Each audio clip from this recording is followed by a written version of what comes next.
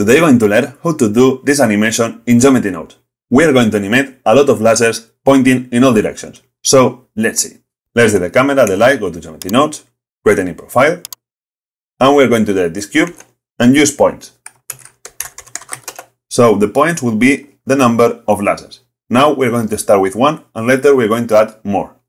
Now we have a single point and we want to convert this point to a curved line. So let's use instance on points. And as instance, let's use a simple curved line. So now here we have a line. This is like a laser. We are going to select direction. Why? Because here we can change how long we want these lasers. Okay, I'm going to select one for now. And now what I want is to show you how to rotate this in all axes. And later, don't worry, we are going to add more lines. So to rotate this in all axes, we need to use rotation, right? We need to animate these three axes. So to do this, we are going to use random value, and really important, we are going to select vector. Why vector? Because rotation has three axes. So we want to apply a random value in the three axes. So let's go into here. And now you will see, for example, let's select this 0 and 0, that now I'm using X, and if I increase this, you can notice that this line is rotating in this axis, just increasing this number. However, if we do it, for example, with this Y, you can notice that now we are rotating in the green axis. And the same with the Z. I'm going to say one here so you can see better. Now, if I animate this, it's going to rotate in the Z-axis. Okay, so basically what we want is to increase the three values at the same time. So to do this, what we're going to do is to use a scene time.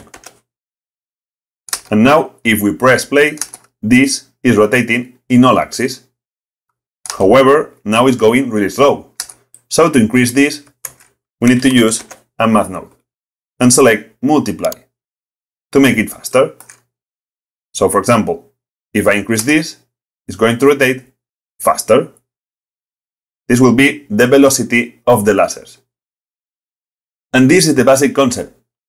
Now the easy part is that you can add more lasers. So this is the number of lasers. So more lasers you want, let's increase this.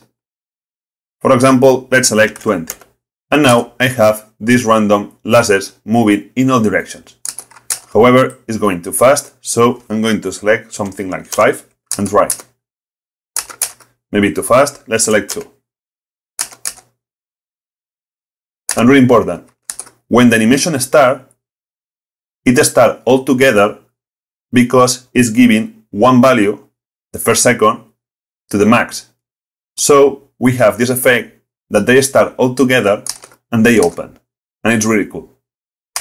If you want to have all the lasers perfectly in one single line, what you can do is to add here another math node, actually here, and select minus 0.04. It's just a simple trick to have everything in one single line. So it will start like this in the first frame. And then when we press play, we have this animation. Now let's give some mesh to these lines. So let's go here and let's add curve to mesh and select a curve cycle.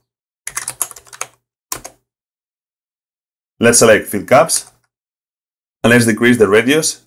So here we can decrease the radius.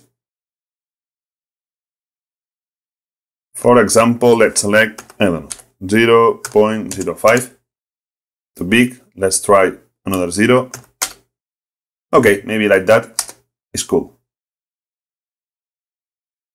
Now, let's give some colors to this. So I'm going to select render view. And I'm going to make the background dark. And add a material here with set material. And select the default material. Now, let's go to material view here. And if you want this to emit light, the only thing you have to do is to open this and increase this number. If you want to see the glow, then go to render and enable bloom. And now, if we increase this, we have this effect. And here you can change the color.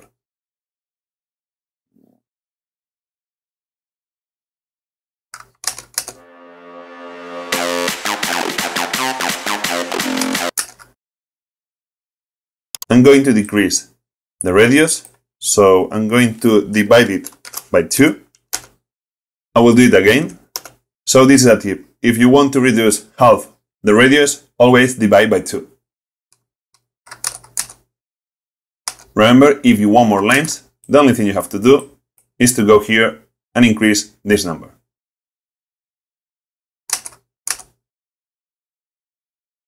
When I play the video, maybe you're going to see it a bit pixelated. Don't worry, it's just the resolution of the render. And finally, if you want to add different colors, what you have to do is to go to Shade Editor, and instead of using this color, we are going to use a color ramp. And let's select here all the colors. So a simple trick we can use selecting here and select, for example, one color, for example, this one, and now select almost the same color. So this one. And here, instead of selecting near, this means that it tries to make a transition selecting all the colors that are really close. However, if we select far, then it's doing the opposite. Instead of going like this, it's doing all the other path. So the long path. That's why now we have more colors here. However, we are not seeing the colors, so we need to do the last thing, adding object info and select random. This is going to apply random colors to the instance. And that's it. If you want, also you can select your own colors, but I like to do it like this because I have more range of colors. And here, remember, you can increase the glow.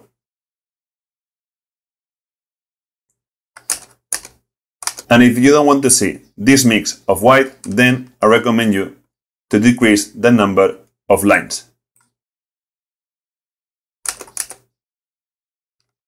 And if you want to make it longer, remember, here in the curve line, we have the length. So you can make it shorter or longer. So I hope you learned something new, and if you like this video, give a like, subscribe, and you can do this project and many more on my Patreon. And see you in the next video. Pick it up as a DJ now.